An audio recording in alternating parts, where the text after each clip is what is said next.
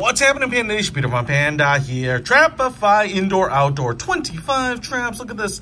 They catch gnats, flies, aphids, leaf miners, whiteflies, and gold diggers. I just made up the part about the gold diggers.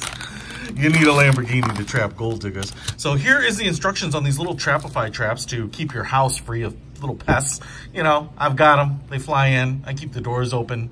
Walk outside, forget to close it, the whole 9 yards. So we open up the box, remove the traps, hook sticks, peel the protective film to expose the sticky traps, peel each trap loose from the bottom and pointed side and separate from the stack.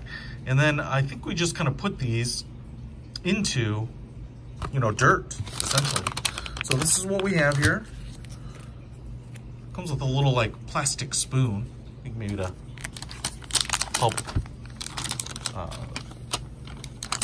dig them into the ground. So they're sticky right up here. As you can see, there's some residue. If I just pull one of these off, look at that. Man, you get a bunch of these things, right?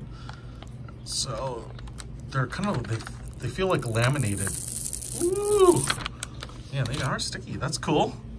We've got it in a butterfly shape here. Trappify. And I guess it's not laminated paper, it's like a thin plastic. It almost feels like presentation cover. And then we have a couple of cuts here so that hopefully it should stay in there. But I was just touching the stuff, sticky. Kind of feels like Vaseline. It's on my finger now and hard to get off. But as you can see there, it's on both sides. So let's stick these things up. I just want to smell it.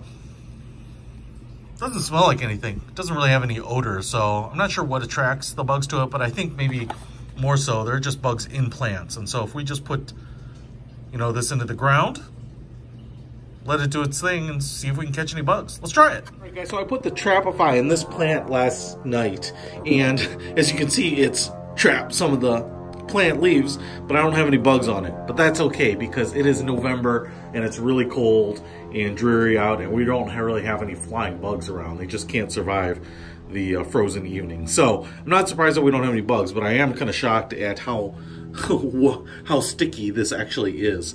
You know, so if you do have bugs, spiders, aphids, things like this, I think this is a great thing to put into those plants to help protect them from getting chewed up, because this stuff is crazy sticky. Even when touching it, I needed to scrape it off basically, as opposed to just washing it off with soap. So I think they're pretty clever. I'm going to use them next spring as I plant my flowers.